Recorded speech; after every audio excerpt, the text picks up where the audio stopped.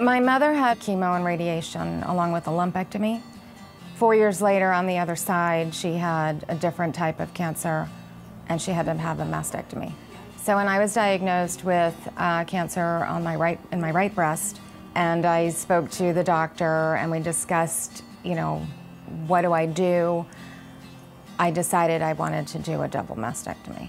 To not have to worry about, is it going to happen to me again? I learned about the nipple sparing from Dr. Blomquist. A nipple-sparing mastectomy is where the breast tissue alone is removed, but the entire skin envelope, meaning the breast skin and the nipple-areolar complex, is left intact so that the plastic surgeon can place either implants or your own body tissue beneath it to create a new breast. Psychologically speaking, mastectomy is there's no way to say it, but it is absolutely life-changing.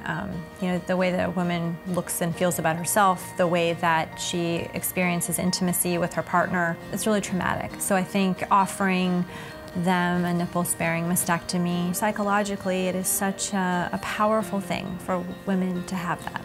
It's a hard procedure to go through, and it's a hard diagnosis to live with.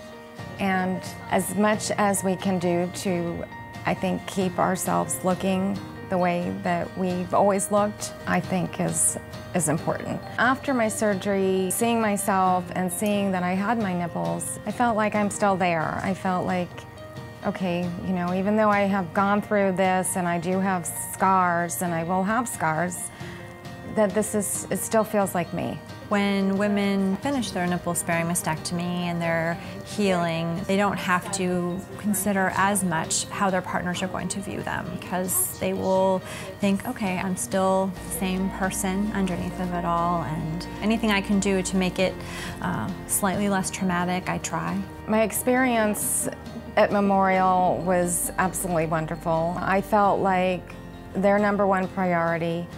I was so cared for by the nurses and the staff, and it felt like part of a family.